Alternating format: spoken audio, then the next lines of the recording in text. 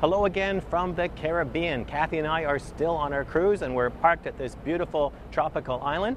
And you know what? One of the most popular features on cruising are shore excursions. And that's when the boat parks and the people come off the boat and get into buses and travel around the island to shop or to see things or to swim or to snorkel and to get a feel of what the country is like. And then of course at the end they always make the mandatory stop in the souvenir store where they can pick up the locally crafted t-shirt or fridge magnet which clearly has written on it made in China.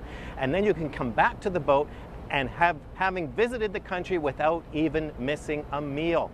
And it's like you travel, as a cruise passenger, you travel in a hermetically sealed bubble when you get off the boat. And so you can go and do a fly past of the country, and you go and you see a few things, and you come back to the boat without ever getting your hands dirty with the local culture.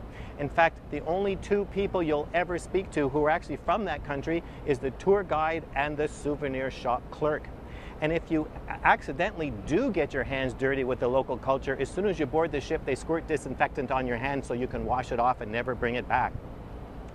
But as I was thinking about these shore excursions, it got me thinking that Christians are no different. We spend most of our week isolated from non-Christians in so many ways, and I'm guilty of this too, because most of our friends and most of our weekly activities are all with Christians, and we have very limited contact, except perhaps at work, with the non-Christian world.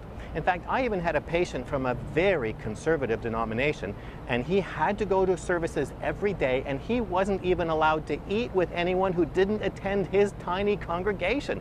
Now talk about isolation. And so how do we expect the world to be interested in the answers that we have to give them through Christ if we don't have any interaction with them? I mean, what did Jesus do when he came?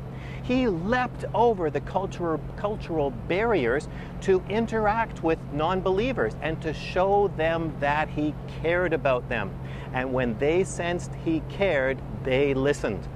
And so that's the model we should be using. The world is not going to pay attention to all the answers that we claim to have until they know that we care about them.